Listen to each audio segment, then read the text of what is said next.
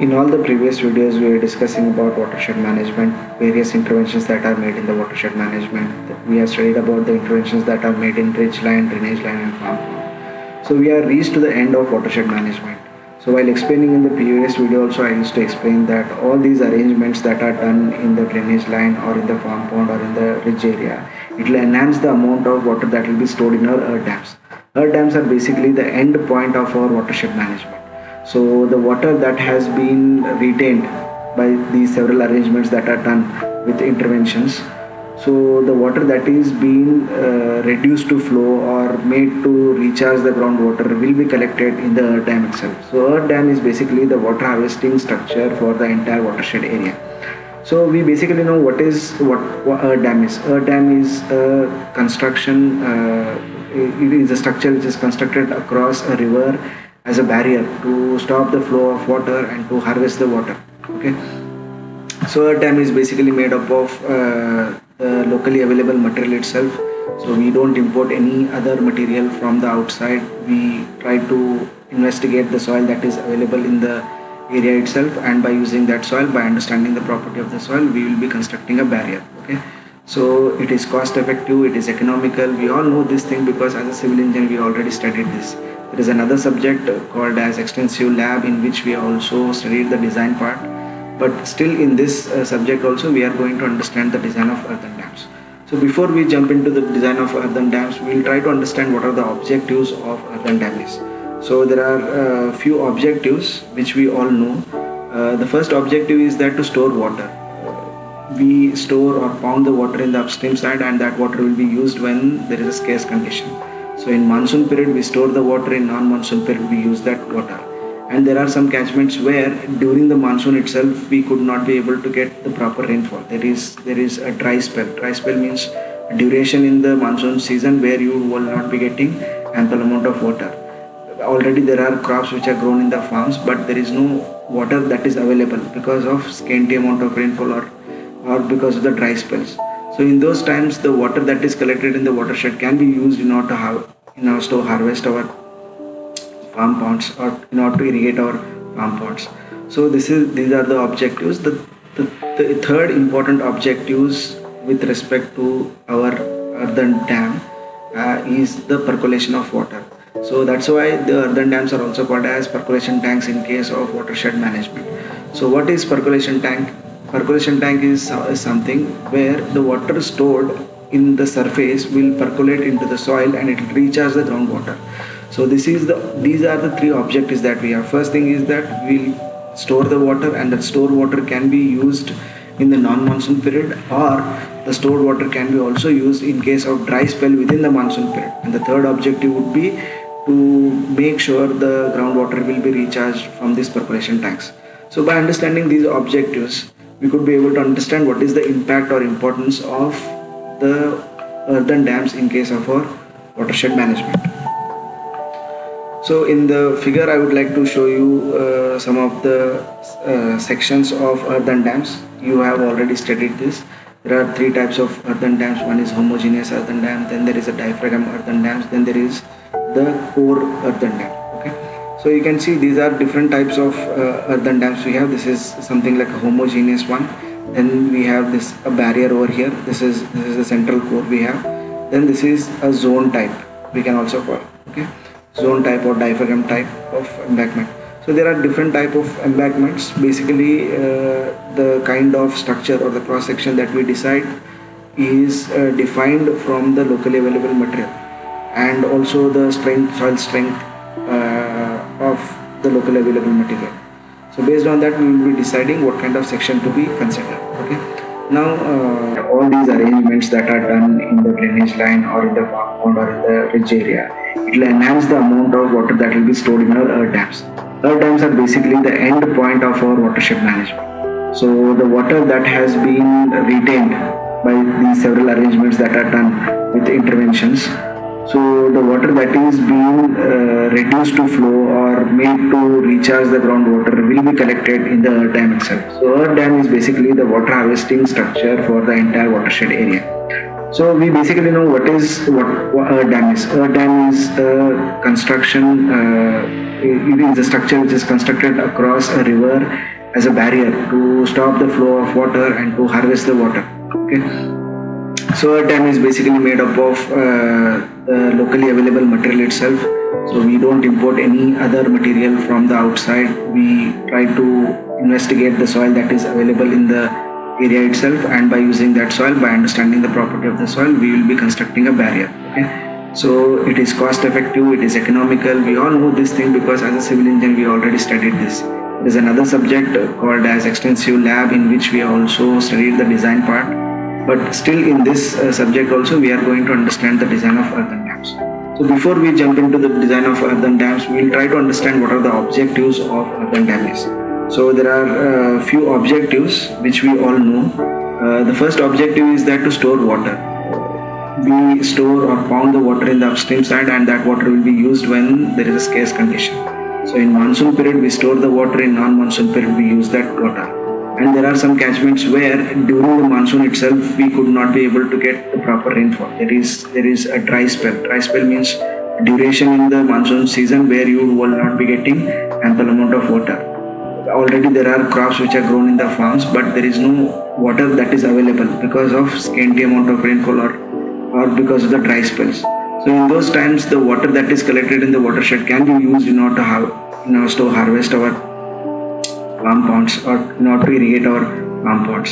So these are the objectives. The third important objectives with respect to our earthen dam is the percolation of water. So that's why the earthen dams are also called as percolation tanks in case of watershed management. So what is percolation tank? Percolation tank is something where the water stored in the surface will percolate into the soil and it will recharge the groundwater. So these are the three objectives that we have. First thing is that we store the water, and that stored water can be used in the non-monsoon period, or the stored water can be also used in case of dry spell within the monsoon period. And the third objective would be to make sure the groundwater will be recharged from these percolation tanks.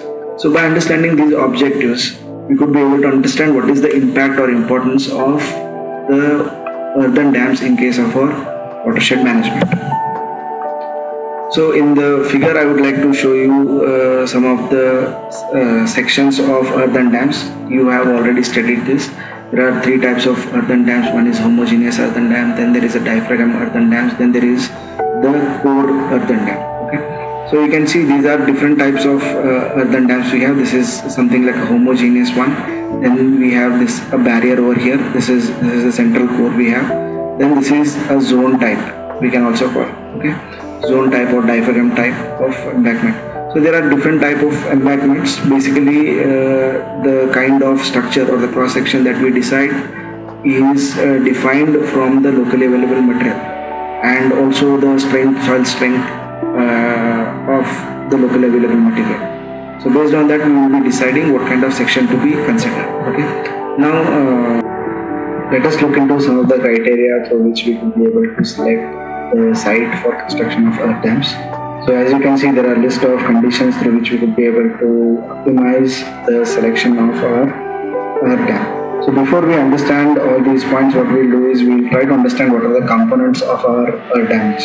So we know there are three big structures, hydraulic structures, which are to be constructed for completion of any earthen dam. First is basically the earthen dam embankment. So the embankment is completely made up of soil material, as you can see in this figure over here.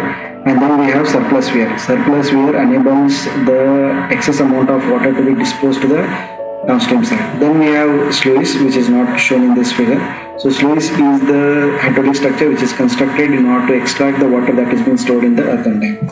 Now let us try to briefly understand all these points and what are the importance of all these points. So first we will look into this condition called as balance between catchment area and storage capacity. So to understand this, what we will do is we will try to classify our given catchment. So the classification of catchment is done with respect to good, average and poor condition. So what do we call it as a good catchment area? Good catchment area is such catchment area where we can store the ample amount of water, or like for example what we do is that we will calculate the demand of water from our irrigation requirement, domestic requirement or any other requirements. So once we calculate that demand quantity, so whether our catchment area is capable to store that amount of water or not, based on that we could be able to classify it. Okay, so if the catchment area that we have, if it can store more than the demand of our water, it can store more amount of water than the demand, then we can say it is a good catchment area. If the amount of water that can be stored in the catchment area is equal to our demand, we can say it as average. And if our catchment area is not able to store the amount of demand capacity, then we can call it as poor catchment area. So first what we'll do is we'll find out what is the catchment area we have, and then we'll estimate how much is the water that will be available from the catchment area. Then we'll calculate how much is the demand. So from that we can calculate how much is storage capacity that is required. So then we'll find out what is the balance between the catchment area and storage capacity. So this is the first condition, and to understand this, what we'll do is when we go to design, I'll try to explain more about this point. Okay. Next, going to embankments of drainage line. What is embankments of drainage line? Whatever the river or a stream that we have, the embankments that we have for the river or stream, whether they are stable or not. If at all the embankment of the river fails, what happens? The water will not be stored in our earthen dam. So the amount of water that we wanted to store will not be possible. So our embankments must be strong enough to hold more amount of water. And next thing is slope of drainage line. If the slope of the drainage line or the stream across which we are constructing earthen dam, if it is steep, so what happens? The velocity of the flow will be greater, and the impact of that dynamic flow of water will be there on the earthen dam also. And the storage capacity also gets reduced if it is of steep slope. So what we basically want is a slope which is less than 5%. If the slope of the drainage line is less than 5%, then only we could be able to store more amount of water with less impact on our earthen dam. Next we will go for upstream width of the drainage line. So what we do, you might have seen several streams which are wider in width. Okay, so if the drainage line is wider, then we could be able to store more water. If the drainage line is narrower, what happens? We'll store less amount of water. So we prefer the upstream width of the drainage line to be wider compared to narrower one. Next is to understand the geological condition. As we know, in our geology also we understood, based on the geological condition itself, we could be able to select any site. Like we need to understand what are the faults, folds, what is the kind of strata that we have at the foundation, and what is the permeability of the soil we have. So by understanding all of that geological conditions, we could be able to select a suitable site for our construction of earth dams. Next, the important thing is availability of material. I have already explained you that earth dam is largely made up of the locally available materials. If there is no sufficient quality of material in the nearby site, then there is a possibility of changing the site location also. So the site location is also have a greater importance for the availability of materials in the site. Next is the exit. Exit means the water which is available in access to the storage. How does that water will be disposed, and what is the exit condition? Based on that also we could select the location. The last one is submergence. So we know that in previous videos, while explaining the water laws, I have explained you that there is a huge problem with respect to resettlement and rehabilitation of water, and there is a submergence of land in the upstream side. When you pound the water, what happens in the upstream side? The water starts submerging some of the land which was earlier not filled with water. Okay, so because of that submergence, there can be villages that can get submerged, or the farmland which are very good cultivable farmland can get submerged. We need to account all of those submergence lands, and we need to estimate the economic and social impact. Based on that, we must be able to decide the location of earth dam. So these are few of the conditions through which we could be able to identify the optimum or the best suitable location for the earth dams.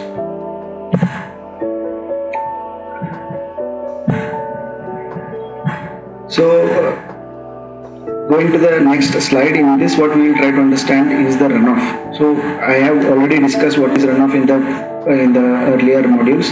Runoff is basically the water that flows on the earth, not just on the earth but also beneath the earth surface also. There are two types of runoff. One is overland flow, which means the water that flows on the top of the soil, The other one is subsurface flow, the flow which takes place beneath the soil surface.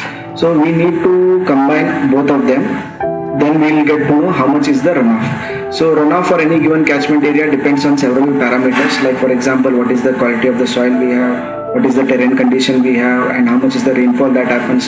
So hydrological condition, topographical condition, then we have soil parameters.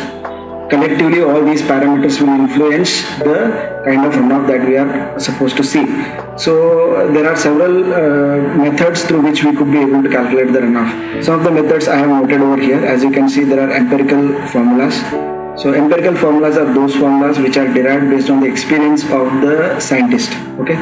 So then there are curves and tables are there. From that also you could be able to calculate the runoff. Then we have infiltration method. Some of these methods you will study in your next semester, which is hydrology and irrigation engineering. There you will study this infiltration method, and then we have ink hydrograph method. So these two methods we will study in our next semester, and this overland runoff flow hydrograph also being studied. This is the study material for your next semester. Okay. Now what we'll do is we'll discuss about this rational method and some of the empirical formulas which are available to calculate the runoff. Okay. So what is this rational method? Rational methods are given by several scientists. Ravis is one of the scientists who has also given us to calculate how much is the design discharge for any given hydraulic structure. So yield means what? Yield is the amount of water that can be seen. Okay. So this yield can be calculated from this equation called as CIA. C is representing the catchment area. C is representing the coefficient. C is representing the runoff coefficient, I is representing the precipitation, A is representing the area. So based on the catchment area, intensity of rainfall and the coefficient, I will tell you how the coefficient is judged for any given catchment area. Okay. So based on this we can easily calculate how much is the runoff or the yield for any given sink point. Okay. Now let us look into the runoff coefficients. How do we discuss the runoff coefficients? Okay. So as you can see, this is the type of catchment and this is the value of coefficient, runoff coefficient. Okay. So if the catchment is rocky and permeable, the coefficient will be 0.8 to 1. Slightly permeable, bare, then we have 0.6 to 0.8. Cultivated and covered vegetation 0.4 to 0.6, cultivated absorbent soil 0.3 to 0.4, sandy soil 0.2 to 0.3, heavy forest 0.1 to 0.2. Now you can see that this runoff coefficient is reducing with respect to these conditions. Now try to understand what are these conditions is. Like let us understand these two extremes. First is rocky and permeable structure. As you can see, if the structure, if the surface area on which the water is flowing is completely rocky and impermeable, if the water is not getting penetrated or percolated into the soil, what happens? Most of the rainfall will be converted into runoff. So that's why the coefficient is higher over here. Now you can go to heavy rainfall forest. So what happens in heavy rainfall forest? Most of the water will be intercepted through the heavy forest, and then the water will be stored in the root zone of the forest. Then the water will flow into the deep aquifers. So because of that, as you can see, the runoff coefficient is very low here. Okay. So this is how we can calculate how much is the design discharge or the flood discharge of any given catchment area. Okay. Now there is another method called as Strange table. Strange is a scientist who have tried to discover this method of calculating the runoff. So what he did is that in 1892 he has conducted several experiments on the borders of Karnataka and Maharashtra. The border districts, as we know, is our Belgaum, Bijapur, Solapur and all these areas. All the catchments within this boundary he tried to understand, and from that he has given us some of the equations through which we could be able to calculate how much is the yield. Okay. Now again he has did the same thing. He has classified good, average and bad catchment areas. So how did he classify the good catchment areas?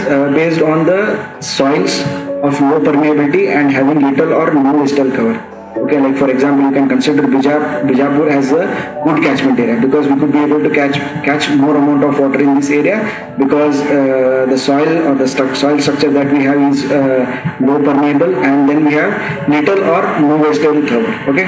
Now going to bad catchment areas are those having the soils of high permeability and good forest or vegetable cover. Sorry, bad catchments. So like this is how the classification is done by this person. Okay, now let us look into some of the equations which are given by Strange. Okay, you can see there is a classification over here for good catchment area based on the amount of rainfall. If the rainfall is less than 250 mm, we can use this equation. What is this equation? YR is equals to 7 into 10 raised to minus 5 P square. P is representing the precipitation at the given region.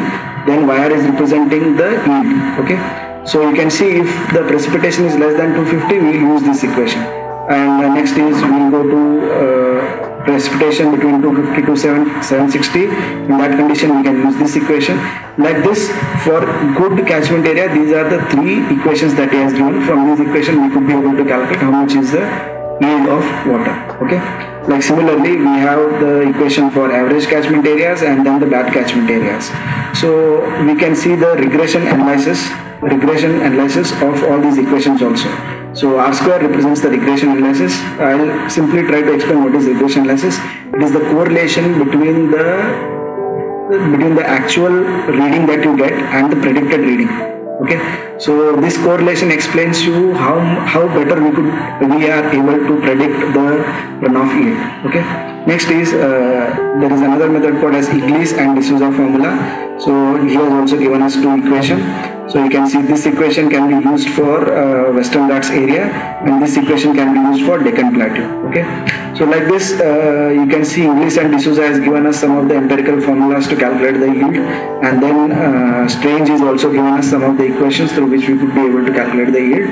And we already know there is a rational method which is popularly used to calculate the design discharge of any hydraulic structure. Okay, by understanding this brief overview of estimation of runoff, what we will do is we will try to understand what are the design considerations or the design parameters for the earthen dams. Okay, now let us look into all these points. First is to select the site for percolation tank. You need to select a suitable site with respect to the condition I earlier explained you. Then we need to study the topo sheet. From the topo sheet you could be able to identify how much is the quantity of water that can be stored.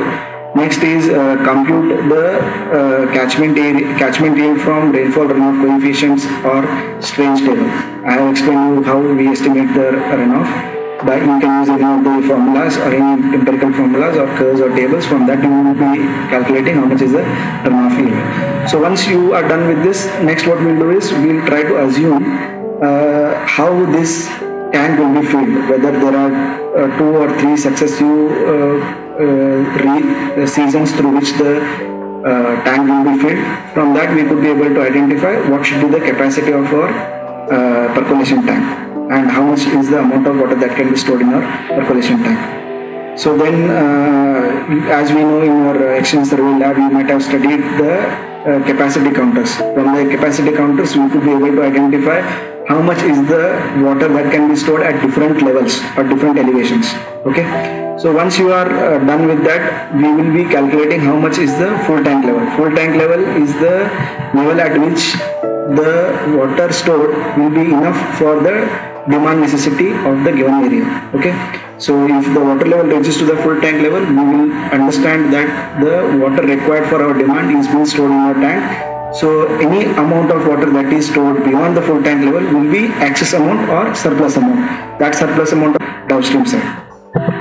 Okay, now then what we will try to understand is what is the freeboard. I'll show you the diagram of the earthen dam. From there we could be able to understand what is this freeboard. Freeboard is the space where there is no water stored.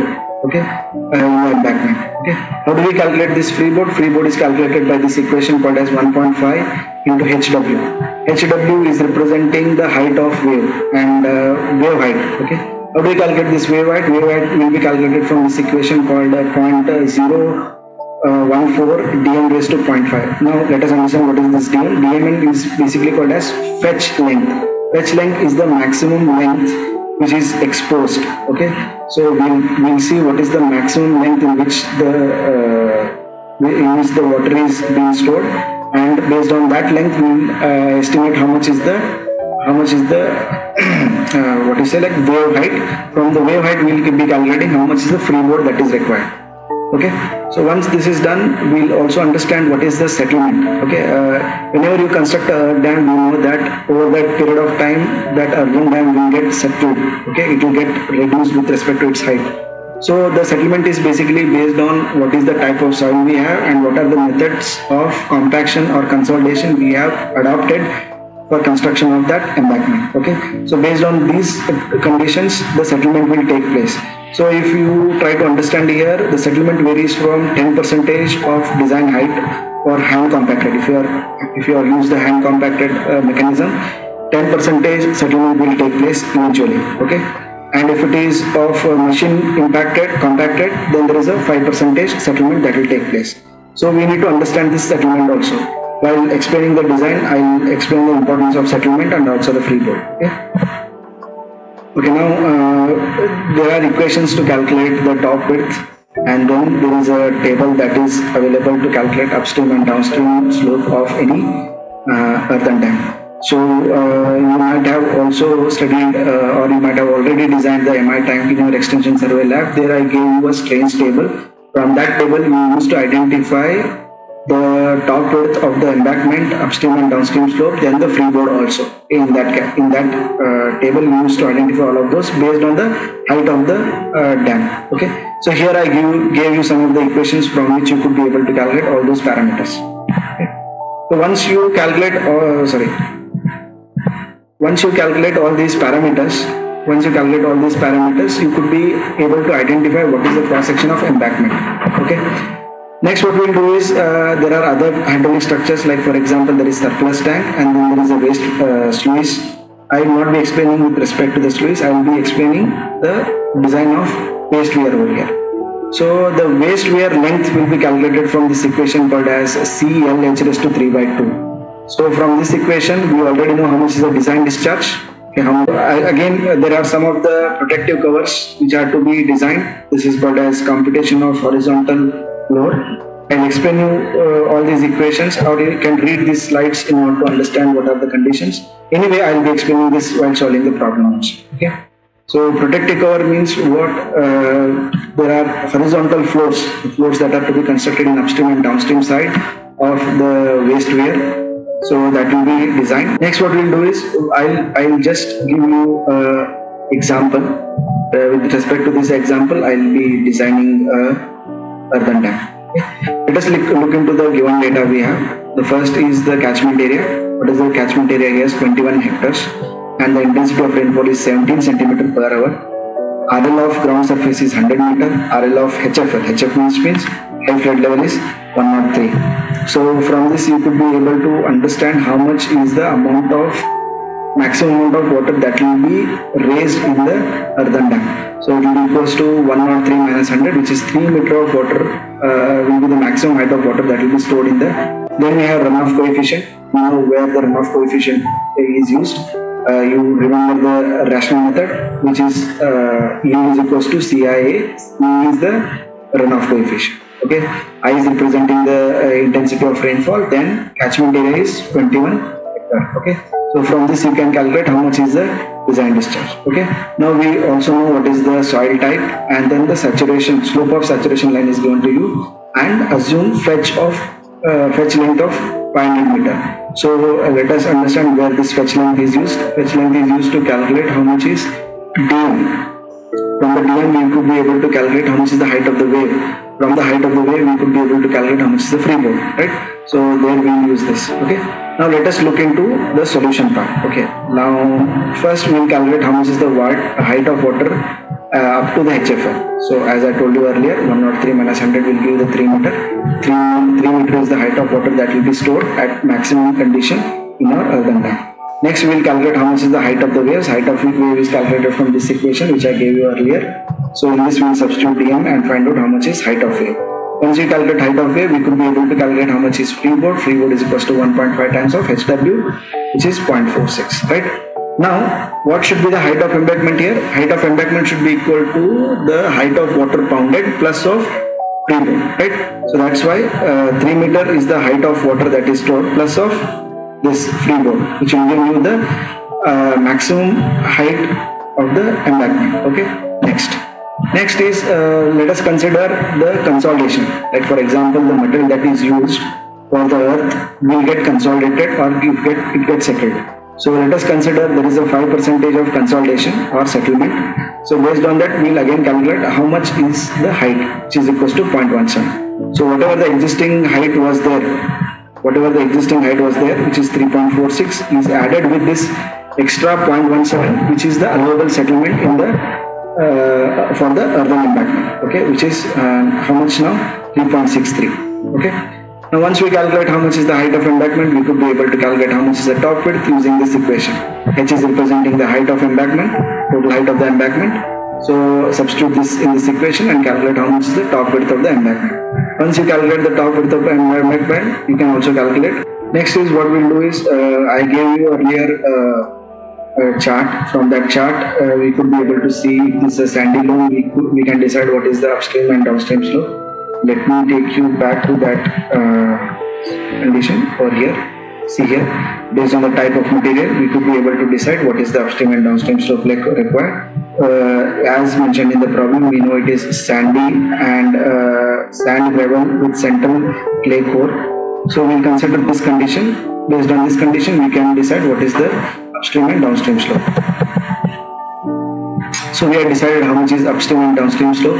Now what we have calculated, how much is the height of embankment, we have calculated how much is the top width, freeboard, and upstream and downstream slope. From this we could be able to draw the 2.975 meter cube per second. C, which is the runoff coefficient, 17 is the rainfall intensity, then we have 21, which is catchment area. So based on this, we will be calculating how much is peak discharge.